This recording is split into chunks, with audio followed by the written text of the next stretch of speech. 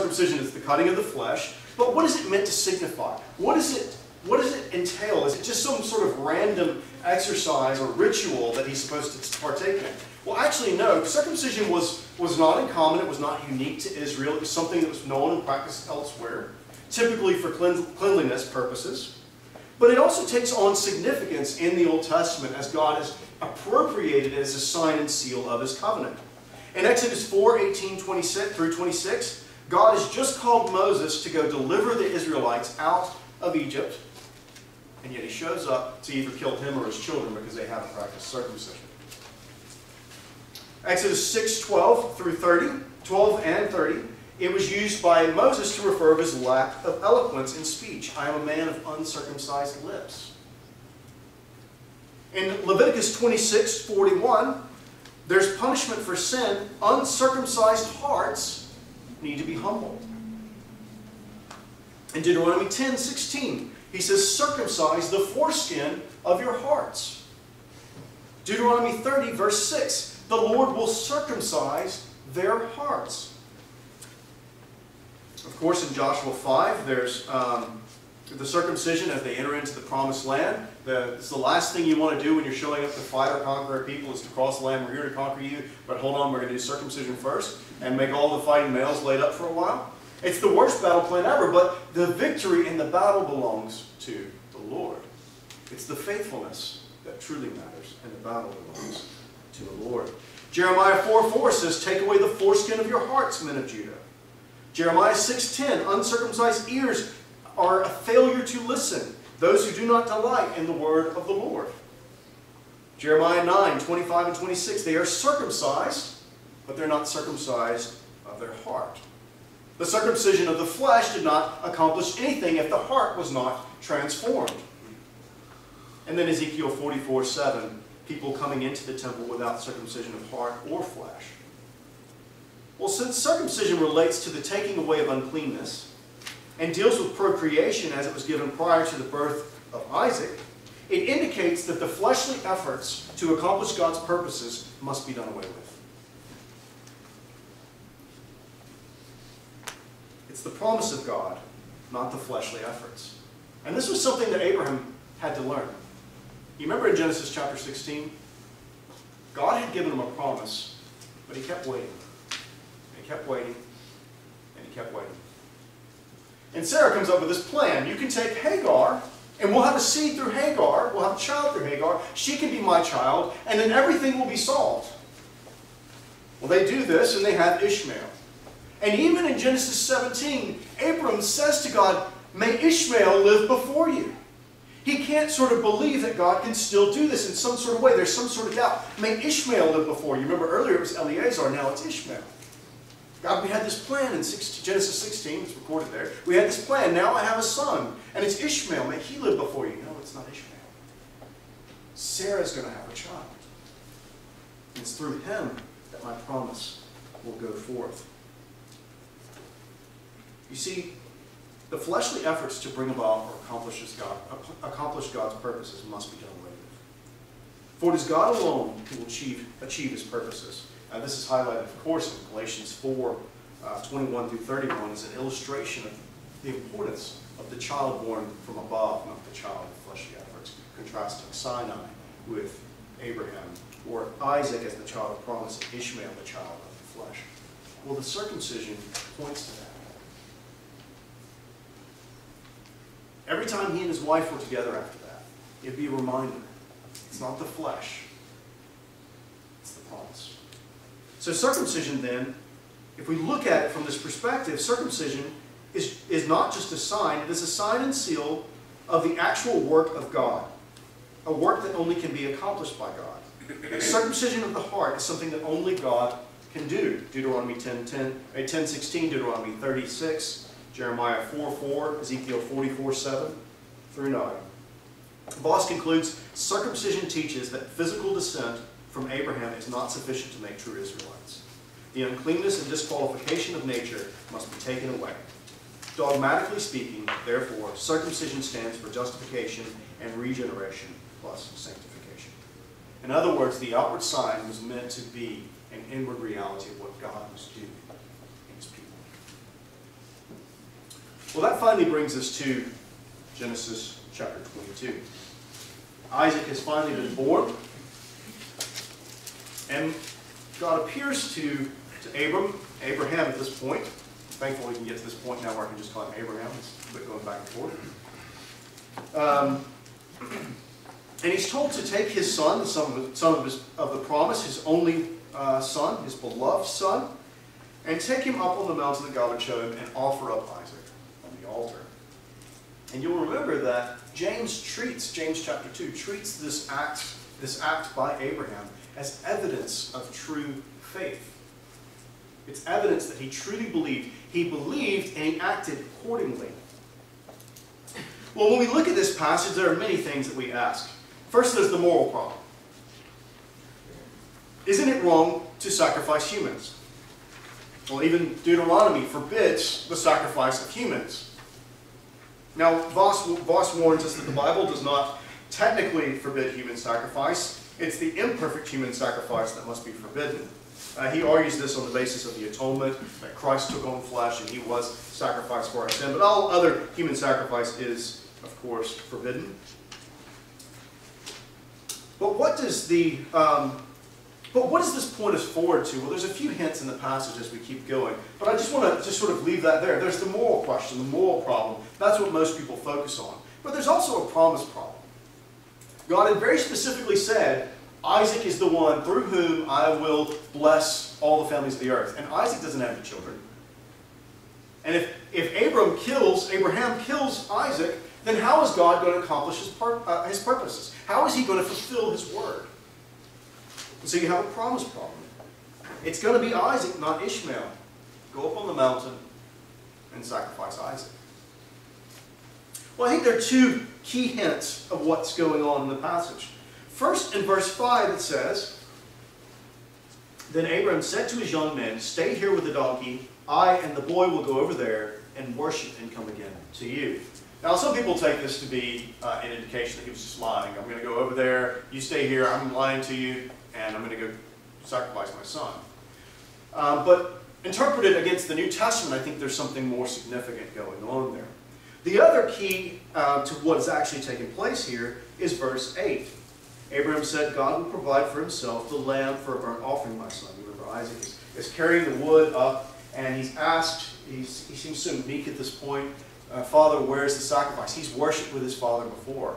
Where's the lamb? He knows what it means to go offer a sacrifice with his dad. It's sort of like if you took your children hunting or fishing, they know what's supposed to be going on. Where is it? Where is the lamb? God will provide the sacrifice for himself. That's another key hint to what's taking place in the passage. And as you remember, he lays him down, he straps him down. You don't even get a sense that there's a struggle. Isaac is laid on the wood, he's tied down, and the knife goes back. And just as he's about to sacrifice his son, an angel speaks. Abraham, Abraham. And he said, Here am I. He said, Do not lay your hand on the boy or do anything to him, for now I know that you fear God, seeing you have not withheld your son, your only son, from me. And Abraham lifted up his eyes and looked, and behold, behind him was a ram, caught in a thicket by his horns. And Abraham went and took the ram and offered it up as a burnt offering instead of his son. So Abraham called the name of that place, The Lord Will Provide. As it is said to this day on the mount of the Lord, it shall be provided. So the Lord provides for himself. Well, with this basic context in view, and I want to talk a little bit more about what's going on in the passage, but with this basic context of these key passages, I want to talk now about the grammar of the gospel according to Abraham. Turn with me in your Bibles to Romans 4. Romans 4.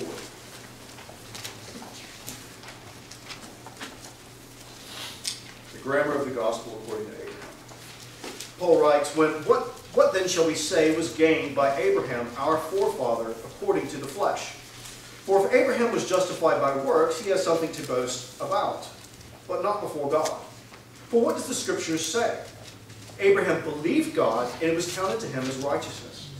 Now to the one who works, his wages are not counted as a gift, but as his due. And to the one who does not work, but trusts him who justifies the ungodly, by faith, his faith is counted as righteousness, just as David also speaks of the blessing of the one to whom God counts righteousness apart from works. Blessed are those whose lawless deeds are forgiven and whose sins are covered. Blessed is the man against whom the Lord will not count sin. Is this blessing then only for the circumcised or also for the uncircumcised? We say that faith was counted to Abraham as righteousness. Now remember, that's quoting back to 15:6 in Genesis.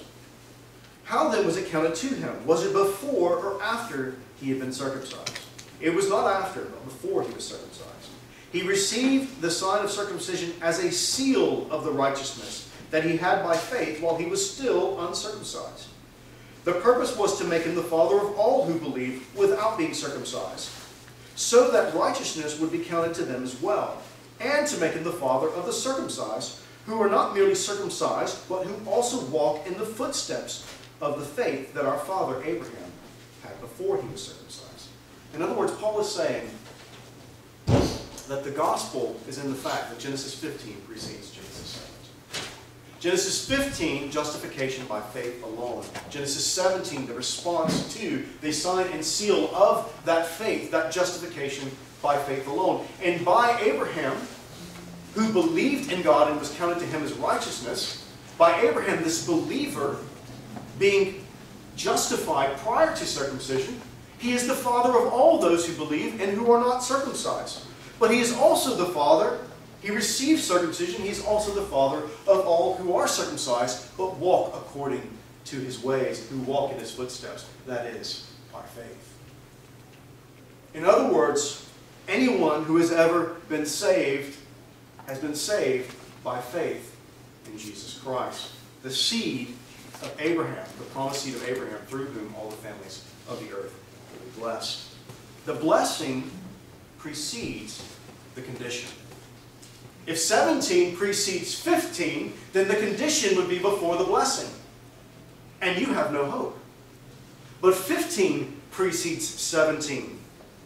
The blessing precedes the condition, and the condition is fruit that God is producing in Abraham. It's the gospel grammar of the gospel of Abraham. The Abrahamic covenant was unilateral in its accomplishment.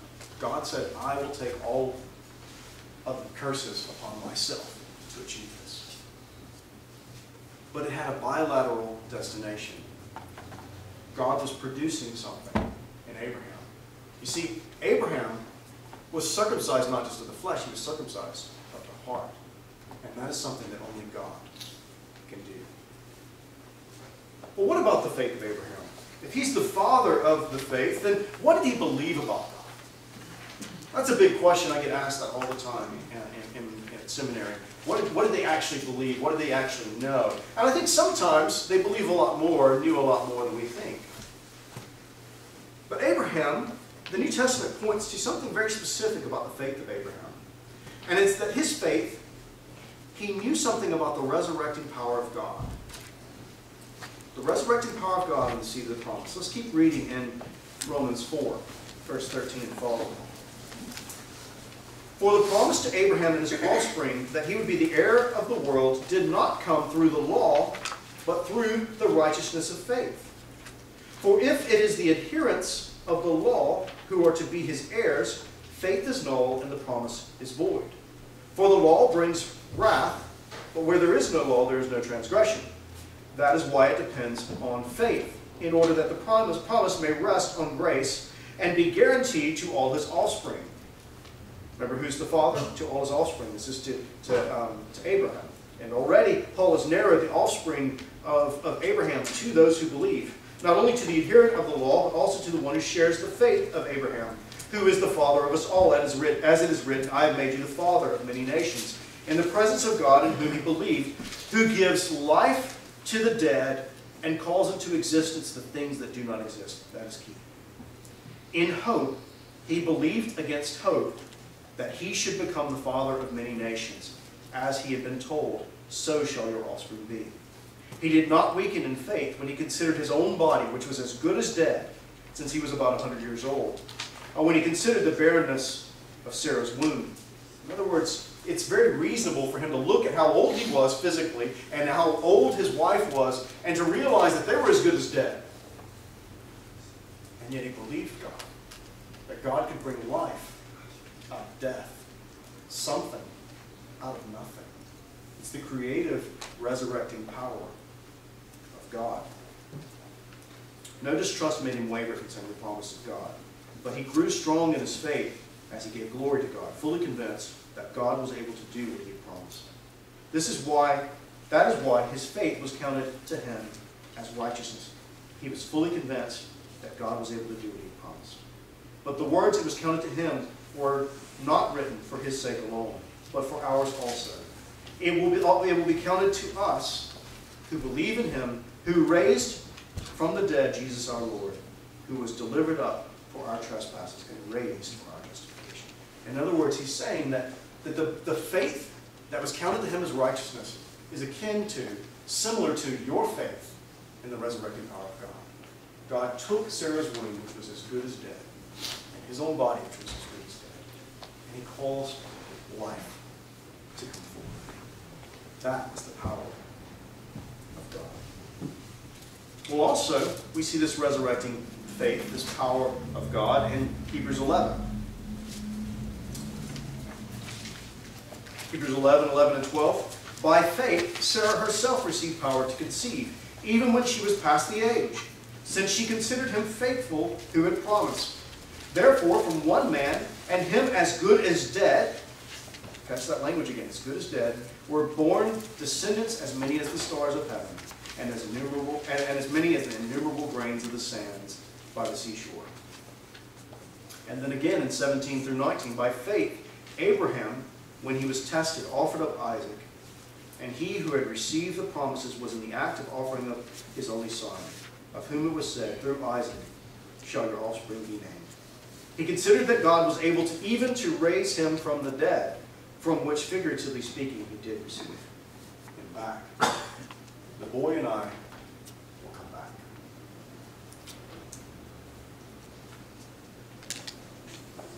It's been said in rabbinical teaching that what happened to Israel happened to Abraham first. Already we've talked about how he goes down to Egypt and he has an exodus. God afflicts Pharaoh's household. He afflicts Pharaoh's household, and Abraham plunders the Egyptians. It's called forth. Just as God passed over the firstborn of Israel in Egypt too, by the sacrifice of the lamb, Isaac, the son of the promise, his beloved son, is passed over in Genesis chapter 22. A ram is sacrificed in its place. You see, on display in Abraham's life is God's power to create life, to give life. There is Isaac, the son of the promise. He shouldn't be there. God had done something miraculous. But also there is shown the need for atonement, the need for substitution, the need for sacrifice. Well, another son would carry wood up to a place where another father would offer up his son. The voice of the angel would not make it stop this time. If the son had cried out, a multitude of angels would have come and made it stop. He had walked on water. He had cast out demons. Raised the dead to life. Those nails couldn't hold him. Now, the great agony that pinned him to the cross was his deep and abiding love for you. A love that would bear before a God who was of purer eyes than to look upon sin, that bit of gossip you told late last night. A love that bore the pornography you saw the other day. A love that bore the white lie you told, your blasphemy, your disrespect for your parents, your jealousy, your pride, your envy, your greed. He accepted the Father's consuming wrath, silent like a lamb, like a sheep before its shearers.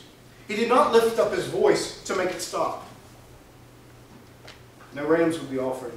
The knife would not be held back. The great agony of the cross was not the asphyxiation. It was not the nails. It was not the shame of being hung up naked or the crown of thorns. It was not being mocked. The great agony of the cross was your sin. It was my sin, causing him to cry out, my God, why have you forsaken me?" underneath the hell of the crushing weight of God's wrath. But death could not hold him. And just as Abraham believed that God could bring life out of death, Jesus rose from the dead. You see, that's the gospel, according to Abraham. It's substitutionary atonement. It is justification by faith alone. It is abide in me and you will bear fruit. It is in Abraham all the families of the earth will be blessed. O Lord, our Lord, how majestic is your name in all the earth. Father, Son, and Holy Spirit, three persons and one God, we lisp to declare your glory. Our minds are too feeble to even scratch the surface of your infinite beauty. You're the thrice holy God. Holy, holy, holy is the Lord God Almighty. We confess that although we know you, we only know you in part. Surely your goodness is matchless. Your wonders too many to recount. Your glory too great to define. O Lord, our Lord, how majestic is your name in all the earth. What is man that you are mindful of him, the Son of Man that you care for him? In you there is no shadow of change. You who have pure eyes and to look upon sin, and yet you sent your Son to say to sinners, this is my blood, which is shed for you. O Lord, our Lord, how majestic is your name in all the earth. With a mighty hand and an outstretched arm, you delivered your people from bondage in Egypt. But as a meek and mild Savior with outstretched arms on the cross, you delivered people from every people, nation, tongue, and tribe. We marvel that you were pleased to experience weakness, suffer reproach for our sake. By your wounds we have been healed. You died that we might live. You left glory that you might bring us to glory for all eternity. O Lord, our Lord, how majestic is your name in all the earth. And we pray that you would help us, in light of your goodness and your glory, to walk in the footsteps of Abraham, who believed God, who was counted as righteous in your sight, and who lived a life, or sought to live a life, and by your grace lived a life worthy of the calling that he received. We ask it in Christ's name. Amen. Next time we're going to talk about the Mosaic Covenant and also be thinking about the love of God. Yeah, so we'll pick back up tomorrow morning.